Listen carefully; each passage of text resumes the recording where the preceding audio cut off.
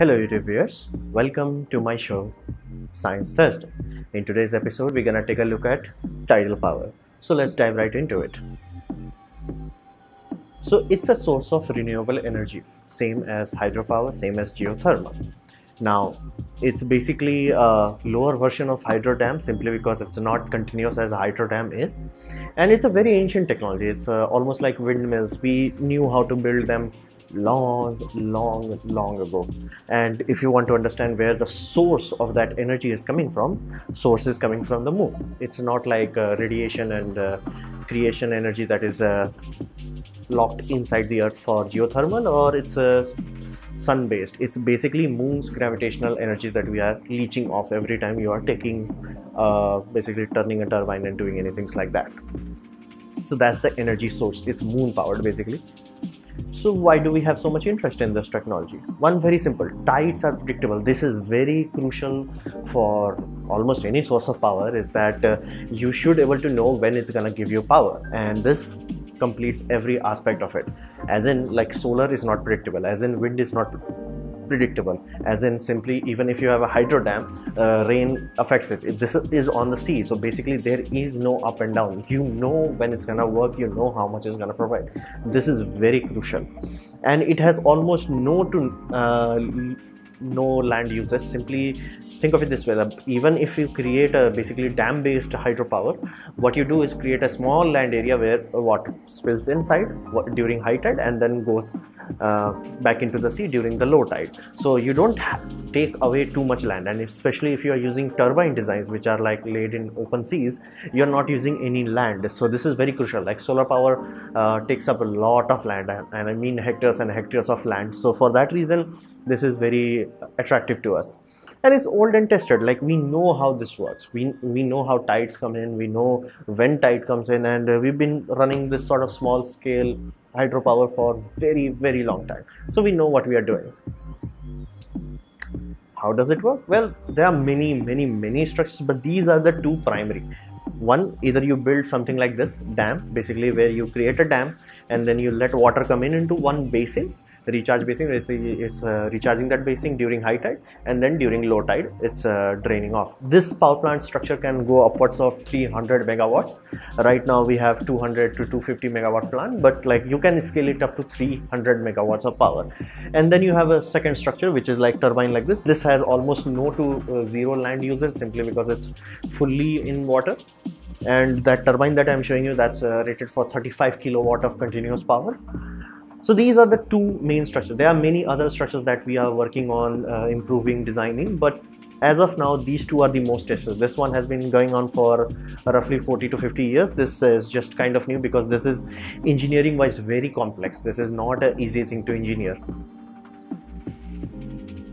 So what are the cons of it? First con, it's very destructive to the ecosystem. Not only, especially that turbine design, it destroys marine life. If the turbine is placed in a position where it's coming into marine immigration pattern, basically marine life immigrating to one point to another because of season changes, it's gonna destroy them. It's like gonna decimate them. And not to mention, small aquatic creatures cannot swim away, because the turbine is creating a sort of vortex. It's gonna suck it in.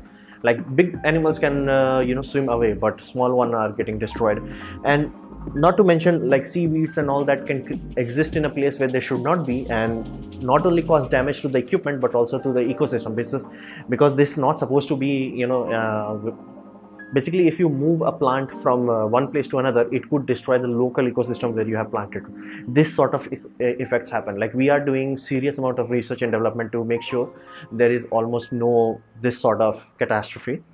And it is very capital intensive. As in, like, solar, I already mentioned in my solar video that we are reaching a point where it is reaching price parity. This is no way near, like, the power produced from these things are no way near the cost parity that we need for cheap, like basically to compete with coal or to even compete with solar. They are no way near as cheap as it has to be, and inherent capital investment is so damn high that even if it works for 10-20 years, it's not gonna pay us back. So this is very crucial. That's why most of the geothermal plants are operated by government or government plus private venture. Like, this is not something that any small individual can just create a solar farm and sell the electricity. and it does not provide continuous power. Like, of course, you can have a scenario where you build a turbine system which is providing power, but it will go to zero during some times, specifically while the tides are changing. So while tide is changing, awesome, but it will reach a point where it reaches equilibrium. For those hours you will get no power. Like, you may get turbine still might keep rotating because water motion is there, inertia is there, but it will not give you enough energy. For that reason, this does cut out, like it does inherently cut out. And dam structures, they flat out cut out, or they sometimes have a design that is so simple it only extracts energy from high tide or from low tide, so it won't work both ways. So what can we expect in the future?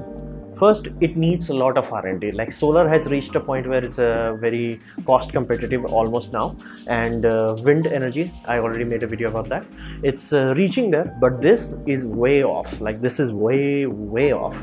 Lot of R&D needs to be done to design the turbines, design the system, because as you can see, things that have moving parts don't last very long. And not to mention, if you want to put them in sea, you also have to figure out how you're going to do the maintenance. And not to mention, seawater is very corrosive, even to copper, even to stainless steel. Like, over time it corrodes almost everything, and sometimes it's just gonna do raw corrosion, as in it's not gonna corrode you like creating oxides, it will simply erode you away. For that reason, these structures are very strong. They have to be very strong. Consequence of that, it has to also becomes idiotically expensive.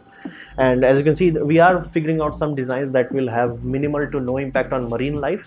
And even if you don't care about marine life, you have to make sure the seaweeds don't end up jamming these sort of thing. So we really need to polish the design, and capital investment is the biggest hurdle, as I talk to you. So first and foremost, we have to make the capital investment go down. Nobody's gonna care about it. Like, if you come to someone and it's like, yeah, $500 million is the starting price, people are like, no thank you. Solar can start as little as $10 to $20 million. For that reason, capital investment has to go down. So this was my presentation on tidal energy. I hope you liked it or learned from it. In that case, please leave a like. If you didn't, dislike it. I would suggest you comment what you want to see in the next episode of Science Thursdays, and please subscribe, press the bell icon if you are free, and as always, thanks for watching.